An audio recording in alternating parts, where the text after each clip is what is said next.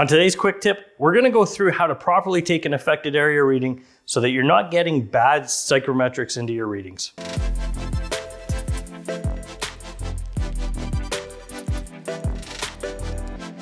Okay, so what we wanna do is we wanna make sure that we avoid any sources that are gonna give us a false reading.